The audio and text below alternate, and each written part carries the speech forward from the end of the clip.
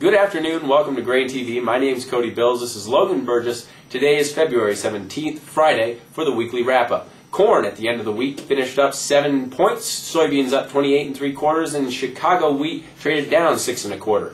Soybeans seem to be the big story, up 28 3/4. China was in the market. Logan, can you walk us through the story? Yeah, Cody, China certainly was back in the bean market this week. There was a Chinese delegation visiting the state of Iowa earlier in the week. On Wednesday, we saw 8.62 million metric tons of beans put on the books for the 2012-2013 marketing year. You know, that was kind of expected. When the Chinese delegation visited last year, we saw the same kind of figures come out. So it wasn't a huge shock to the market. Certainly supportive, though, of the bean market in general here.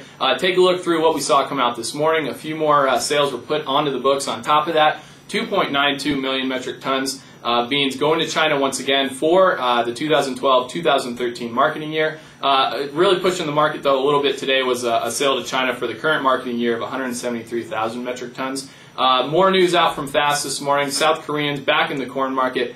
Egyptians confirming a wheat tender that we saw earlier in the week. So on both the corn and Chicago wheat front, these figures did seem to be supportive of the futures market.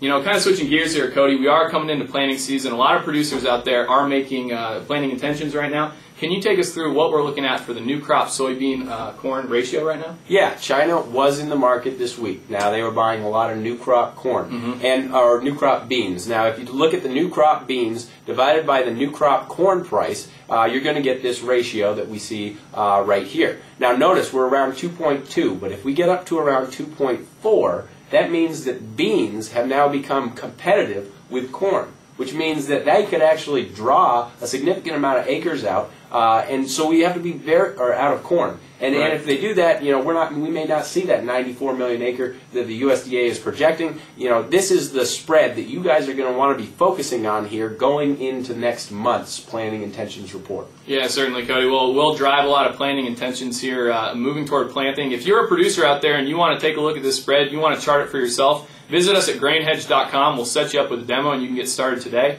That wraps up our show here for Friday afternoon. Have a great weekend.